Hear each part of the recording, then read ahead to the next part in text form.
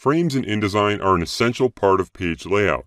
Aside from holding graphics and text, frames can act as graphic elements. In this video, you'll create a frame using the frame tools, round the corners, and also apply a color fill. You can open this practice file from the downloadable practice files for this tutorial if you want to follow along. Now, to see the different types of shapes you can create, in the Tools panel on the left, press and hold down on the Rectangle tool. These tools are great for creating unassigned frames, or frames that are also graphic design elements, like a color box behind text that improves readability. If you create a frame and later change your mind about how you want to use it, in other words, add text or graphic, you can always add text or a graphic to it. Select the Rectangle tool and come out into the page. You'll create a frame with a color that will go behind this text. So starting here, press and drag to create a frame. As with any frame, if you press the Shift key while drawing, you'll constrain the proportions so the width and height are the same. When the frame is roughly this size, release the mouse. Now if you need to resize a frame to a specific size, with the frame selected in the Properties panel to the right, you'll see the properties for it, including its position relative to the upper left corner of the document, its size, and a lot more. To change the width, click the W to select the value in the width field. This way of selecting a value works for almost all of your fields. Change the value to 3.3, then click the H to select the height value and type in 1.6. Press Return or Enter to accept the change. Now you'll add a fill color since frames created with these tools have no fill by default. So click the fill color in the Properties panel. Make sure you can see the default color swatches by selecting the Swatches option and select a color to apply it. You can then press Escape to hide the colors. Notice that the stroke or border has a color and also a stroke weight or size. Frames drawn with the shape tools have a stroke by default. In the Properties panel, click the down arrow to remove the stroke, making sure the stroke weight is set to 0. Now this frame needs to be behind the text. You can arrange content to change its stacking order on the page. With the shape selected, click the Arrange button in the Quick Actions section of the Properties panel and choose Send Backward. The shape is sent behind the next object in the stacking order, which is the text. To move the frame into position, select the Selection tool in the Tools panel and drag the frame so it's roughly centered on the text here. Finally, you'll round the corners of the shape. With the shape still selected, click the yellow box on the right side here to begin adjusting the corners. Move the pointer over a yellow corner and a tooltip with instructions will appear. Drag the yellow corner to the left to round the corners a little. If you ever need to remove the rounded corners, you can drag any of these yellow anchors all the way back to a corner. You can also adjust options for the rounded corners. In the Properties panel on the right, if you need the corner radius values to be an exact value or consistent across shapes, you can enter a value. Change the corner radius to 0.25. All 4 corners are changing, but you can also click the word corner here to see the corner options dialog box.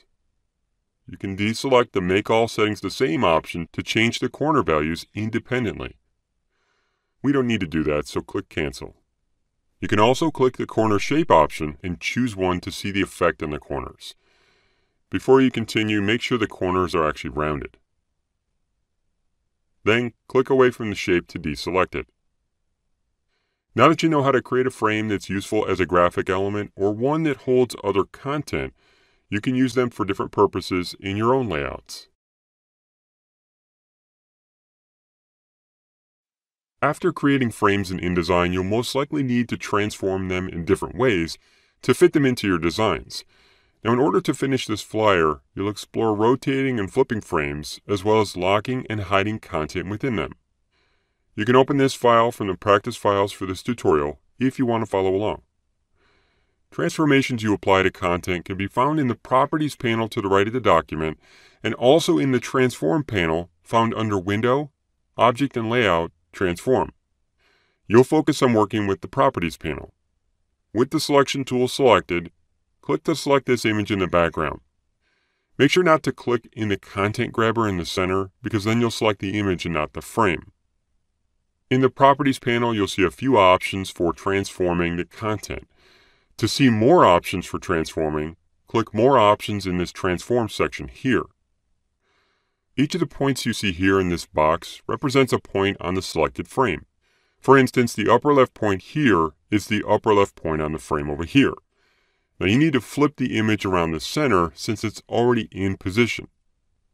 So click the center point here if it's not already selected. Going forward, any transformations you make, which could be flipping, rotating, or other, will be around the center of the selected content. Then, click the Flip Horizontal option here to flip the image horizontally across the center. Now you'll explore rotating content like this text. Click away from the image to deselect it, then click to select the text. Move the pointer just off a corner of the text frame and a rotate arrow appears. Drag to rotate around the center by default. Rotation angle should show as you drag. And while you're dragging, press the Shift key and you can constrain the angle to 45 degrees. When you see -90 degrees in the label next to the pointer, release the mouse button and then the Shift key. After rotating the text, look in the Properties panel. If you click More Options in the Transform section again, you can see the rotation angle. You could change that value here as well, even resetting it to 0 to remove the rotation. The rotation options you see here would have also worked since they rotate content 90 degrees either clockwise or counterclockwise. To move the text into position, drag it over here. Now that the text is where it needs to be, you can lock its position to avoid accidentally moving or selecting it. With it selected, choose Object, Lock. The text now has a lock icon in the corner and you can't select it. Later, if you need to select it again, maybe to edit the text, you can unlock it by choosing Object, Unlock All on Spread, which unlocks everything on this page. If you just wanted to unlock this text frame, you could also click this lock icon to unlock just this object. Leave it locked for now. When working with a lot of page content or content that's close together, it can actually be useful to temporarily hide content so you can focus on other things. Suppose that you need to edit the black frame beneath this text. To make it a bit easier to select, you could hide the text. With the selection tool, click the text to select it. Then to hide it, choose Object, Hide to temporarily hide the text. Click the black frame and drag the upper left corner from the center to make it larger. Now to show the text again, choose Object, Show All on Spread. Now you know the basics of transforming content in InDesign. The more you explore in here, the more tools and methods you'll discover for transforming content in your own projects.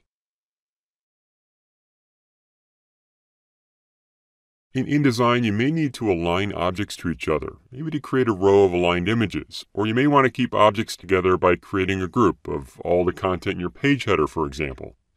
In order to complete this flyer, you'll learn how to align content with Smart Guides, group content and work with groups, and align content with the Align options.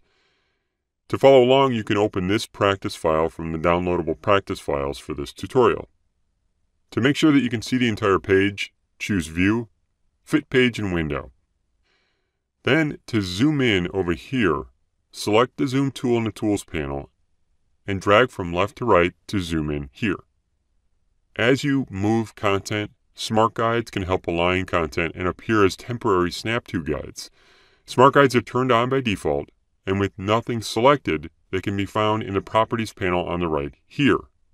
With them on, to see how they work, select the Selection tool in the Tools panel. Then press and drag this text frame to the right. As you drag, you should see a series of green horizontal lines telling you it's in line with its original position.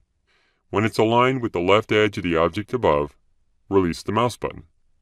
With the text aligned to this line, it'd be helpful to keep this content together so they can be moved as one object, which is where grouping comes in. Starting off the left edge of the document, press and drag across to select this content. You'll also select the image behind. Now to deselect the image and not the other objects, press the Shift key and click the image to remove it from the selection. Shift clicking lets you add or remove content from a selection. To keep the objects together, you'll group them. So click the Group button at the bottom of the Properties panel on the right. They're now grouped and treated like a single object. Click away from the content, then click on any part to select the group. You can tell it's a group because both objects are now selected and there's a dashed bounding box around it. Now, if you need to be able to select one of the objects and not the entire group, to do that you can either ungroup the objects by clicking the Ungroup button here, but then you'll have to group them again, or you can do it another way. Double-click the red line to select it. Double-clicking content in a group allows you to select just that object. In the Properties panel to the right of the document, click the stroke color and choose black. You can press Escape to hide this panel.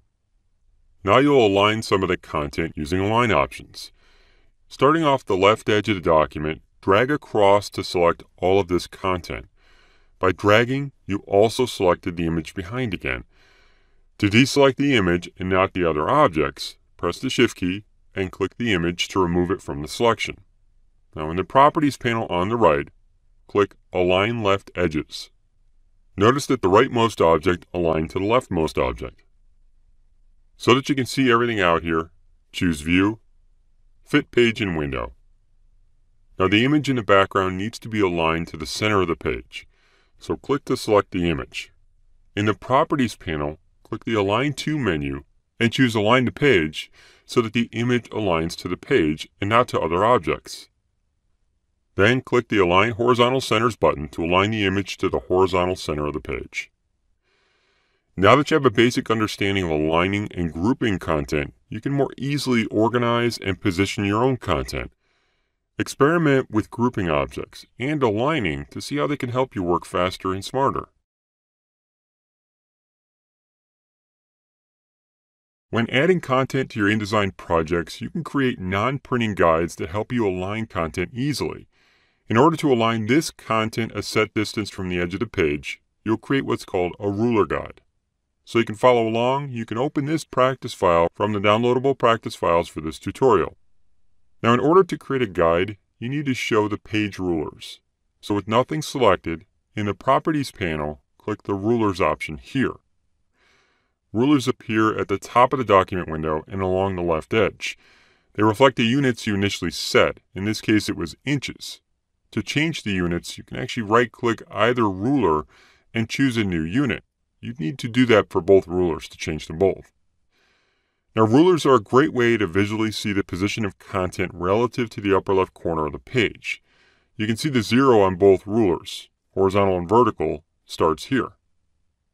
To create a horizontal guide, you drag from the horizontal ruler up here. To create a vertical guide, you drag from the vertical ruler on the left. This and other content that will be added later needs to align a set distance from the right edge of the page, so a vertical guide is necessary. Move the pointer over the vertical ruler, press and drag from the ruler into the document. As you drag, a measurement label showing the distance from the left edge of the page, also called the X value, appears. Drag until you see about 7 inches in the label, and then release to place the guide. With the selection tool selected, click away from the guide to deselect it. Move the pointer over the guide, and when the pointer shows a little box next to it, click to select the guide. Guides are like objects you draw. They can be selected easily and deleted by pressing backspace or delete. You can also easily reposition guides by dragging, or in the Properties panel to the right of the document, you can position a guide by entering or choosing a value. The X here means the X or horizontal axis, basically how far the guide is from the left edge of the page. To fit with our design, this guide needs to be 1 inch from the right edge of the page. To measure from the right edge of the page and not the left, you can reset where the 0 on the rulers begins. To do that, drag from the corner of the rulers where they meet. This is called the 0, 0 point, to the upper right corner of the page. The pointer should snap to the edge of the page. If you now look at the horizontal ruler, the 0 on the ruler starts on the right edge of the page. The guide should still be selected, but if you look in the Properties panel, the X is a negative number, or to the left of the 0 starting point. Change the X value to -1, so it's 1 inch from the right edge of the page. Press Enter to return. Now to reset that 0, 0 point, which you should do, so later measurements and positioning start in the upper left corner of a page, double-click back in the corner where the rulers meet. The 0 on the horizontal and vertical rulers should be back in the upper left corner of the page. Now you'll position this content. So drag this group to the right, and as you drag, press the Shift key to drag the group straight across. When the right edge comes close enough to the guide and the pointer changes to a white arrow, release the mouse and then the key to snap the group to the guide.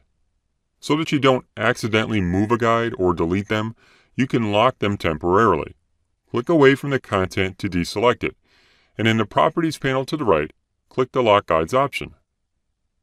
To hide the guides temporarily, you can click the Hide Guides option here. Click it again to show the guides. Setting guides can be a great way to align content. Now that you know the basics of working with them, you can add guides to your own projects. You can even add them to master pages to apply them to multiple pages at once.